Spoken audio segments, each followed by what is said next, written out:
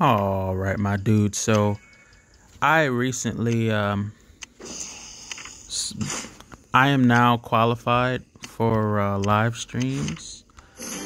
I think it hasn't been 24 hours since I got to 50 subs, so I think you gotta wait until 24 hours after you get 50 subs, and then you can live stream on your channel. I think my type of video is more compatible with live stream, so that is exciting. But we are getting in, well, definitely not in the nitty gritty yet, but getting into S2. Pretty exciting. Certain people popping up, so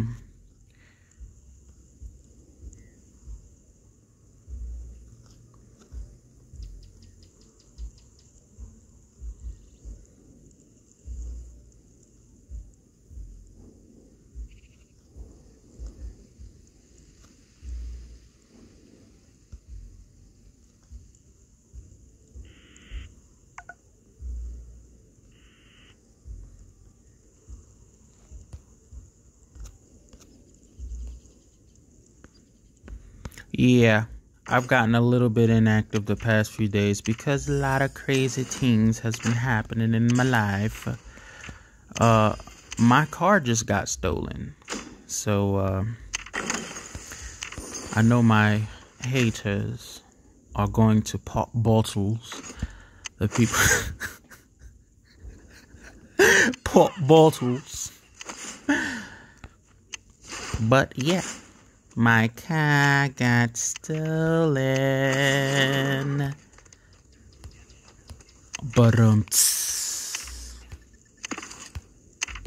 And I just do state minimum insurance because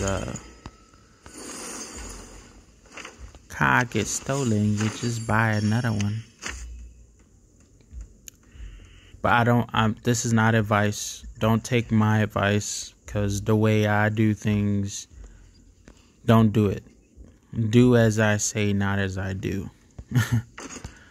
This is not advice. But, yep, my car got stolen. Thought it got towed. I kept calling all the towing companies and harassing the impound. Just determined, because it had keyless entry. So I was like, the chances of it getting stolen are so small. But see, what happened was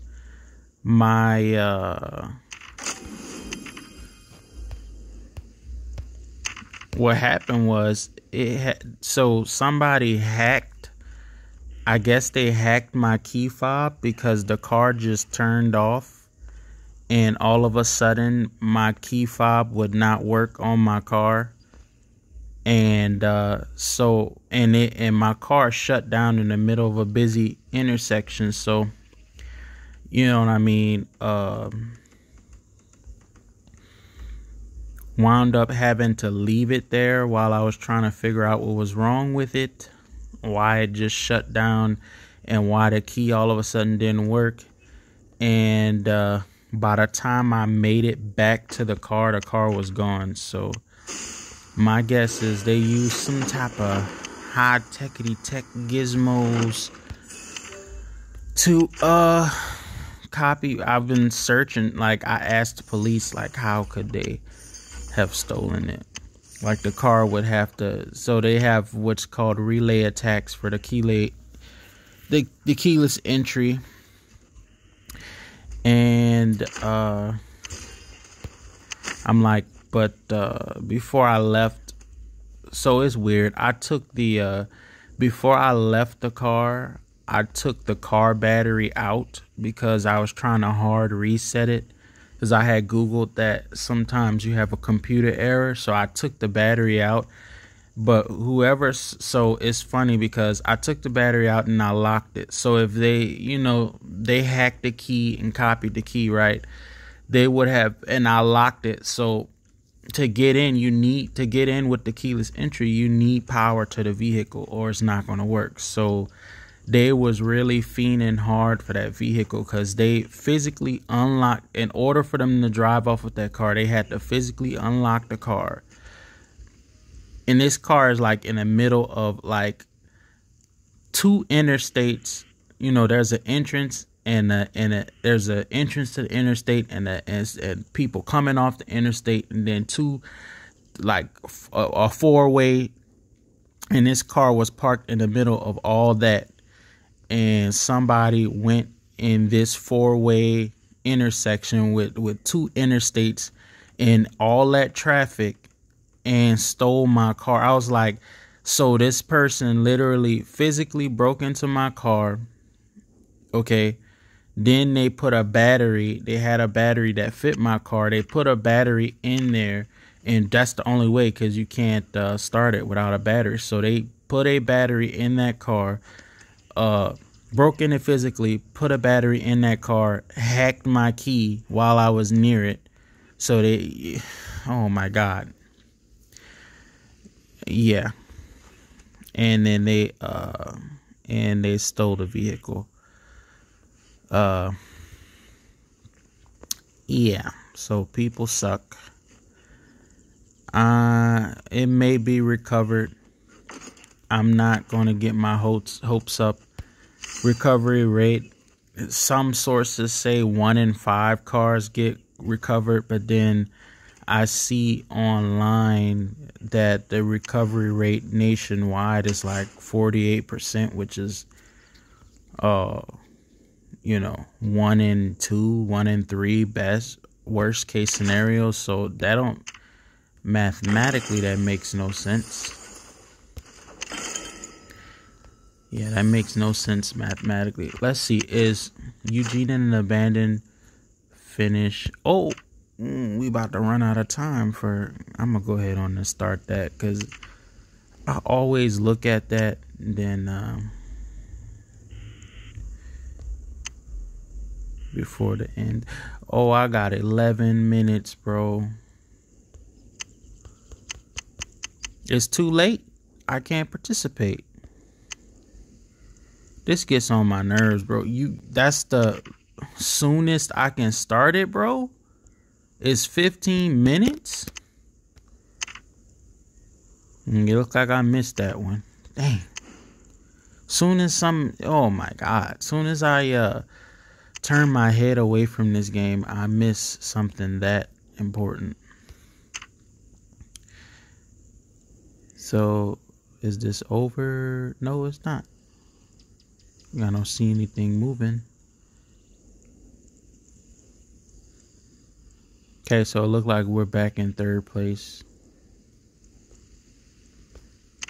So I think I'm going to go ahead on and do some zombies. So in this event, you got to keep killing zombies. But yeah, that's what I'm dealing with right now. Car got towed. And trying to get into some different ways. Season change, get into different ways to make money, to make my daily bread.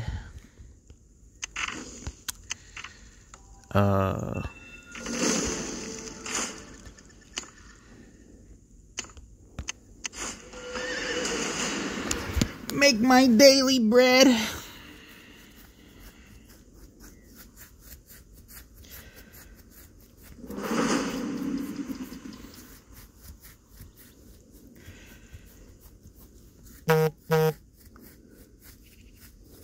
Yep.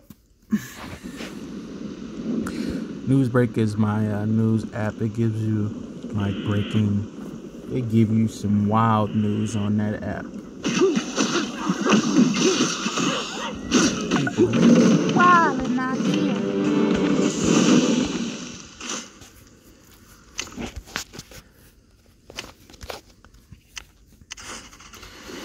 Bro, this city is something. But I looked up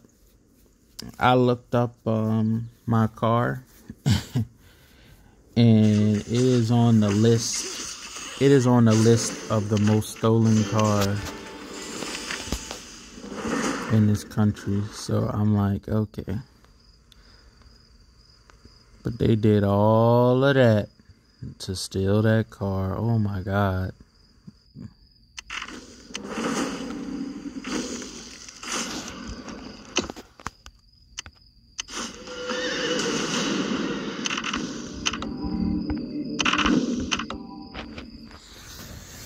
I'm more upset that I had a bunch of tools in there. I had my torque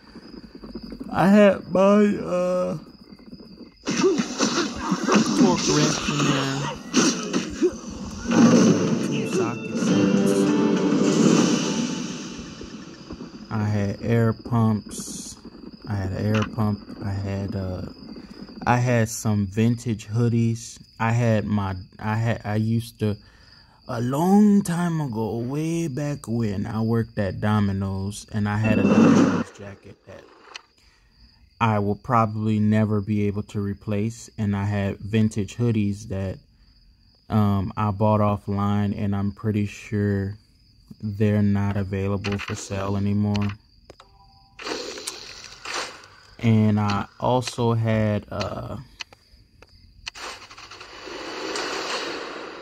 that's about it. I think that's all I had in there. Some hoodies, my tools. I'm mostly upset about my tools. I need my tools.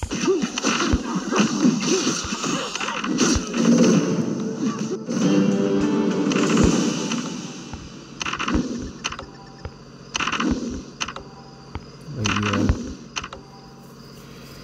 I don't know. Maybe I might get upset later or depressed later. But actually, when I realized, when it was confirmed, because there was a point where I was like, there's no way it's stolen. There's no way it's stolen. And I was like, they would have to do this like I told you. But no, it got stolen.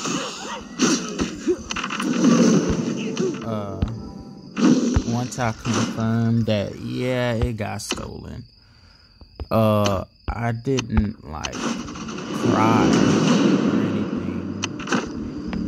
I actually felt relieved. That's weird. Yeah, I was using that car to do some business. That was a business car, and now I can't. And the business I was doing in that car,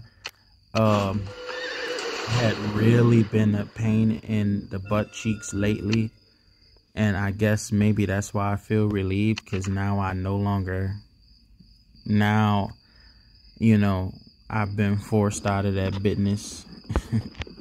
My other cars are trucks, and they're not really good for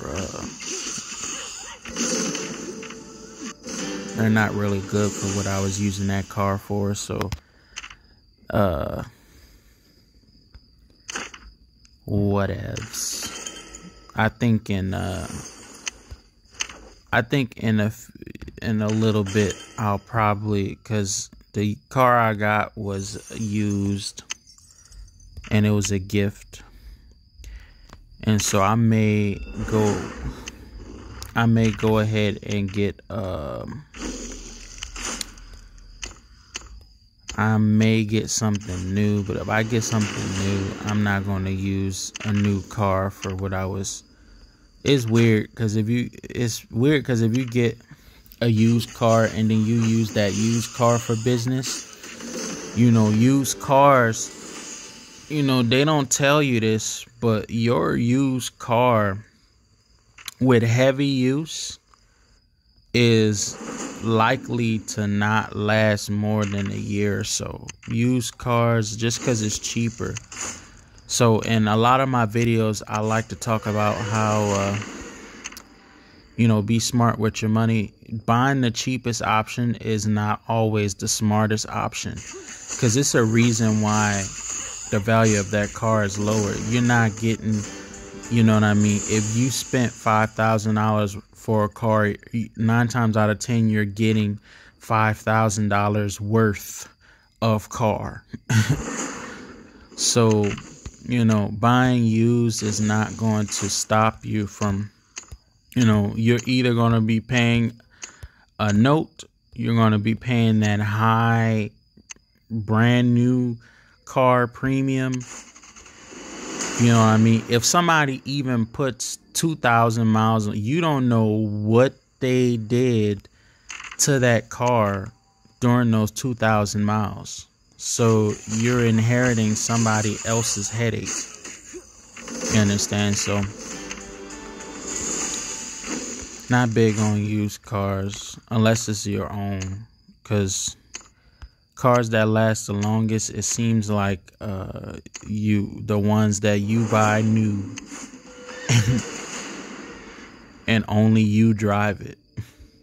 Soon as somebody else starts driving the car, it fits like a glove to somebody else's driving. So the car adapts to how specific people drive it. So when other people drive it, it's going to start breaking quick. You understand? It's like, so if it has previous owners, just advice. And if you want to do it, use the car to do anything to make money or whatever. Preferably try not to do anything that requires you to move around too much in a car. Okay. 6,036,000.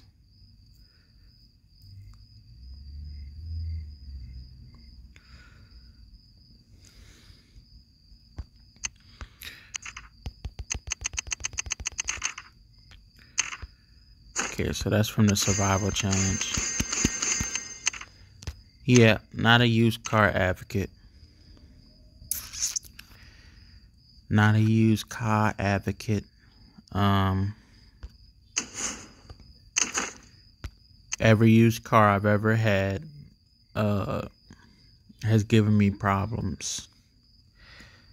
Unless you buy a collectible that only has just a few miles, and it's a collectible, you're not driving.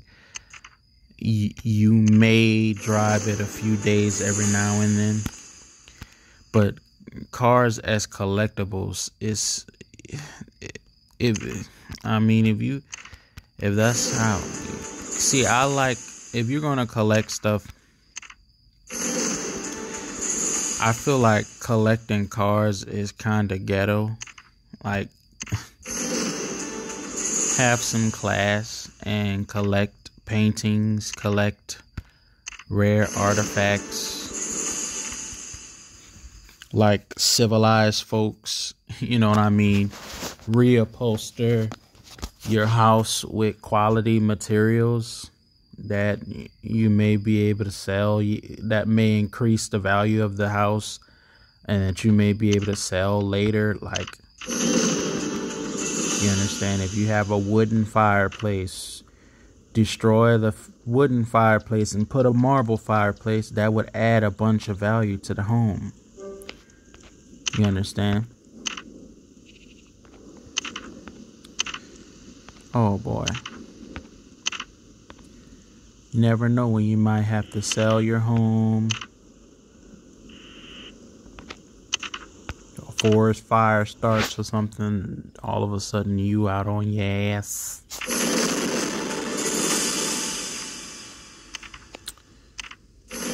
But then if a forest fire starts and it burns up your income somehow, I'll put it that way. But if a forest fire starts and burns up your house, then obviously that putting a marble fireplace is not going to help your situation.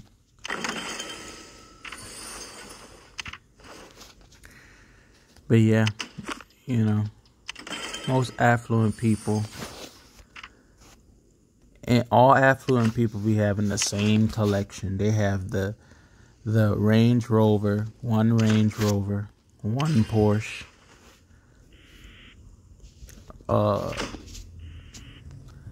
something that goes really fast, like a supercar-ish type vehicle, and the SUV.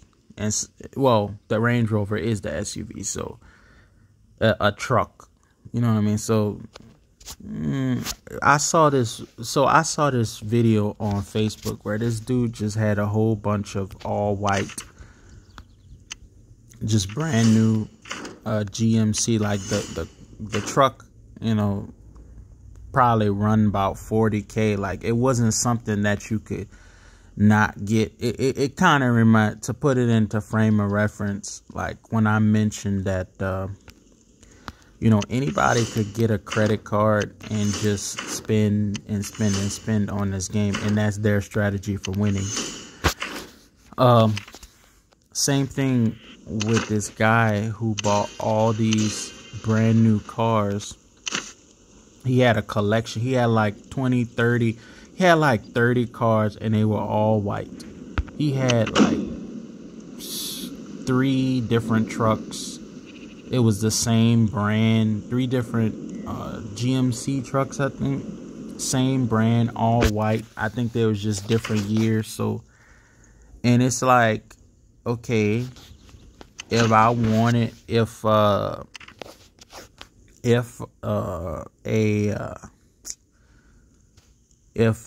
you know, the manager at Kroger's, you understand, if the GM at Kroger's wanted a truck like that, they could go and secure a loan. They could save their money, get a down payment, and get a loan for the rest. Like, that's not that expensive. I would collect something that, which I do technically have a collection, because I do have cars that I don't get used. But like I said, trucks. So, I mean, they do get used, but like, I have a diesel truck, and the gas mileage is so terrible. Unless I'm hauling something, it's packed. Then you need battery maintainers for these cars, because if they sitting, car battery gonna die.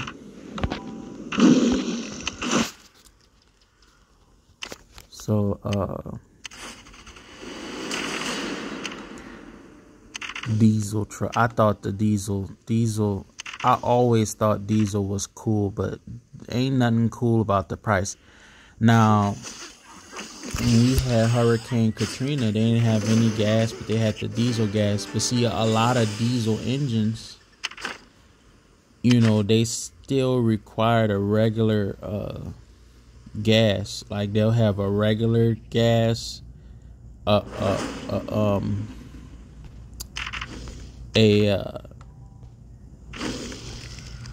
place where you put in a tank. That's what I want to say. A regular gas tank and a diesel gas tank. And you would need both. I used to drive box trucks at one time, and that's the kind of tanks that box trucks have. They have, it's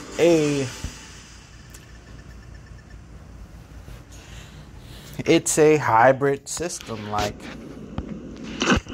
I guess it uses the regular gas when you are at low RPM, but then when you're at the higher RPMs, it seeps in the diesel.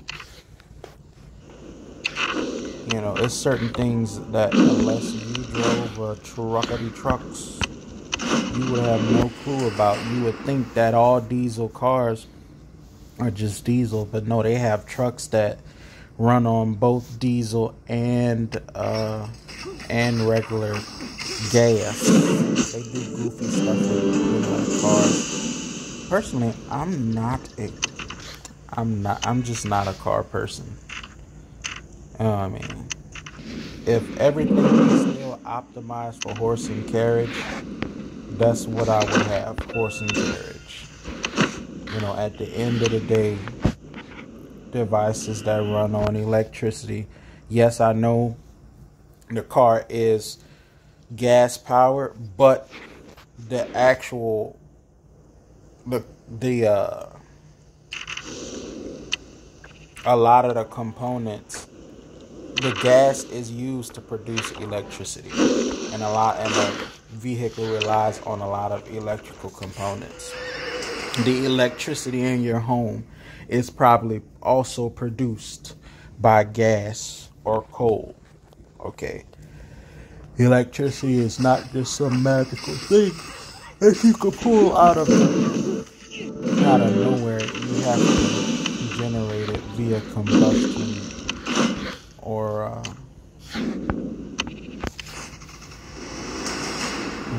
wind or dams. But it's not to generate electricity is not free, and it is not effective. I mean, well, it's not free, and it's not like super efficient. That's the word. It's not efficient because it takes more resources to generate electricity. It takes more natural gases and all of that to generate electricity than it does to just have combustion, like a train that just runs on coal or whatever.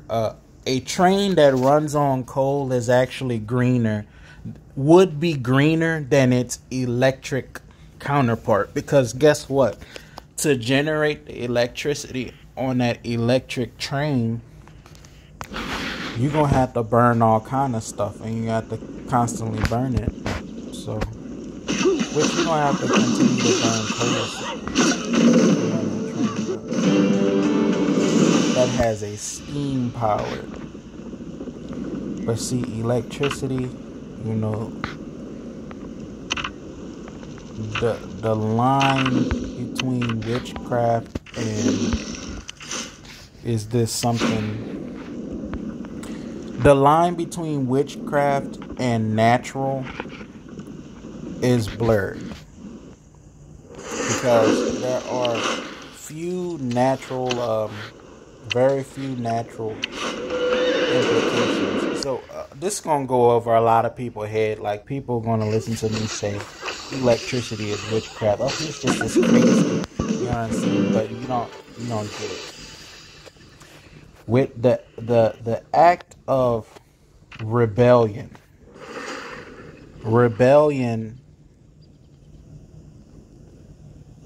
is witchcraft. Rebellion, if you rebel against God or whatever you believe in is your creator, that is witchcraft. That is what several scholarly sources define as the archaic meaning of witchcraft. Witches hate the natural order of things, and they constantly want to create some artificial way to cut corners and essentially rebel. A crime against nature is a crime against God. That's why I say whatever you believe in, because so if you believe in Mother Nature, don't die. God created Mother Nature, so you rebelling against the system that He created. Don't ever give in. Trying to create some new system that may or may not be approved by the Creator. Which there are no documents saying thou shalt use electricity, so the line is blurred. However, there's no document saying that, which is why I use electricity.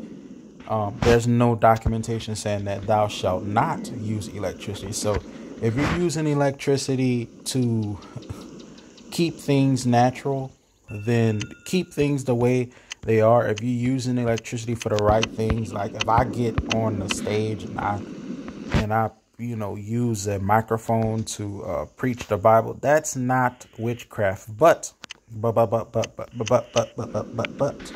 if I use electricity, which this is the most popular use of electricity, electricity is optimized to more efficiently be a tool of rebellion against the natural order. A lot of weaponry involve electricity. The internal combustion, like I said, the ICE, the internal combustion engine of modern internal combustion engines rely heavily on electricity, and many wars have been caused as it's like, for instance, fire alone definitely is not witchcraft. However, it can be used to rebel.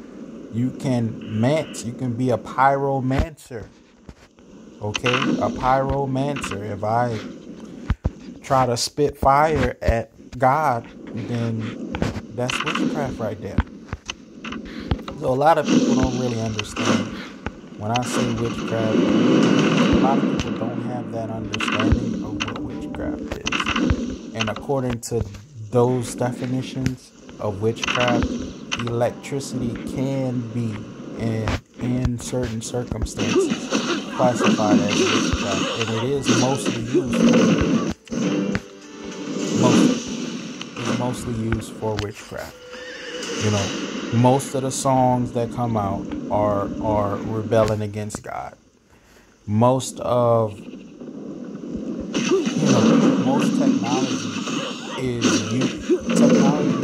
that incorporates electricity is more likely to be used in opposition to nature to create something that was not meant to be there.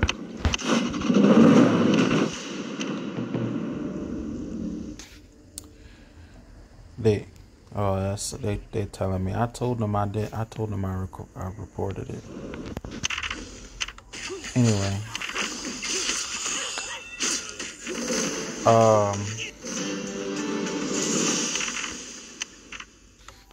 Yeah. So that's my understanding of witchcraft to you. Witchcraft to you.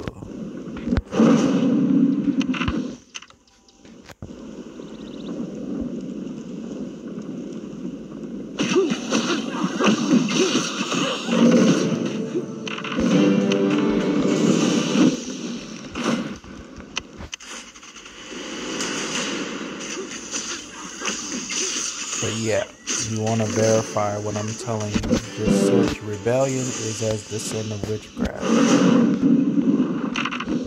And that's at the core of witchcraft.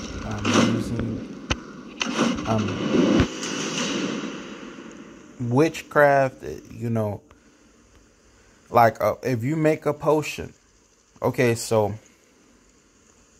let me get even more technical, because this is not like, when I discuss witchcraft, people automatically think this is a religious discussion. Just because I discuss something that religion appears to have answers to, okay, does not mean I'm having a religious discussion. Okay, witchcraft predates several, the majority of religion. Witchcraft predates Christianity, it predates Islam, it predates Buddhism. Okay, witchcraft has always been around. Okay, so because I talk about witchcraft and demons and stuff, that's not necessarily a religious discussion. Like, just because religion tends to have answers for some of these things, does not make me talking about demons or wizards or sorcerers. Anyway, let me tell you something else about witchcraft. Okay. Another term for witchcraft is sorcery. And actually, now this is factual information. The word pharmacy or pharmakia is the Greek word for sorcery. When you go to a pharmacy, those pills that you get from a pharmacy is called sorcery.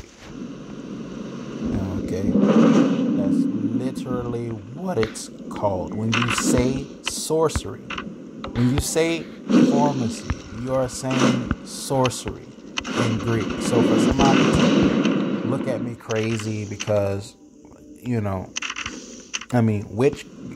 because I say I believe in witchcraft, but it's not really something that you believe in. It's something that's literally there. Like, it literally exists. Witchcraft literally is real. There's extensive historical documentation, and like, it is real. Okay, so it's not really something you could believe in. You understand? But those are the facts. Like, look at your own science. Do you consider medicine science? So, even, so-called science proves that, even the stuff that you're trying to use to disprove what I'm saying actually proves what I'm saying. You know what I'm saying? You don't have to be a certain religion to know about witchcraft or anything. In fact, majority of practices of witchcraft are not religious. They call themselves witches, which is really a witch. It's just witch. Well, no, the majority of people who practice witchcraft are not Wiccans, but the organized witchcraft practitioners that aren't occulted. That's the best way to put it. Organized witchcraft practitioners that aren't occulted, meaning hidden. You know what I mean? Like, certain groups that I don't want. Freemason and Illuminati and all of that stuff. Which all of those things are real. There is witchcraft everywhere. So, and with Illuminati and Freemasonry and all of that carrying on, there is witchcraft involved in that, and rituals and stuff. This is mere fact. This is fact.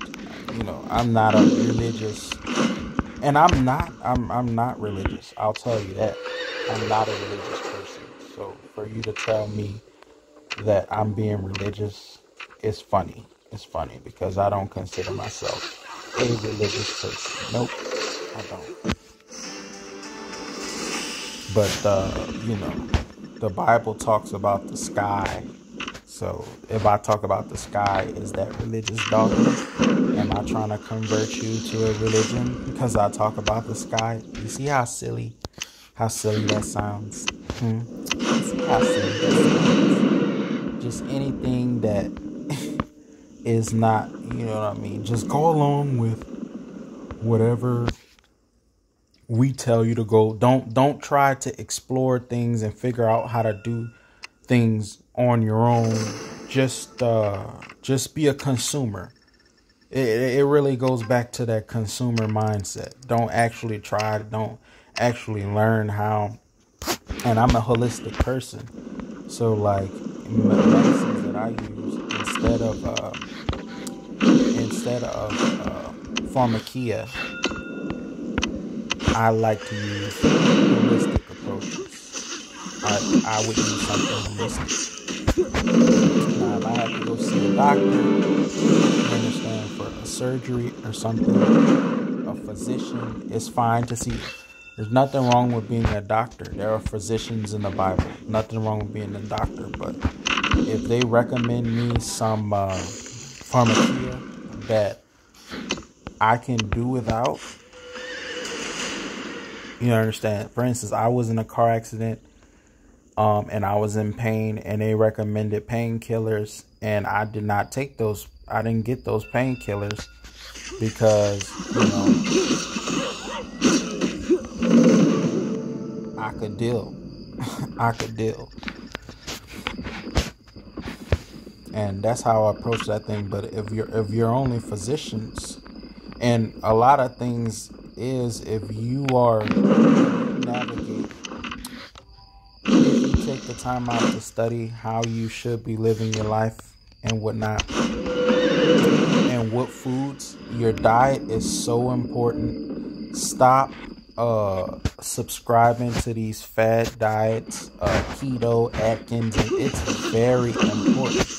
Which you do not need to do your what you intake into some game to sculpt your body or whatever. No, you have to be very serious about what you eat, and if you change what you eat, so there's a diet, ingrained in the culture, and certain foods that you routinely eat, that you eat because you've been programmed by your culture to eat, and this is what the people before you ate so they could survive. Okay, so when you go against that, realize, and you choose some fad diet, you better consult your doctor before you go keto.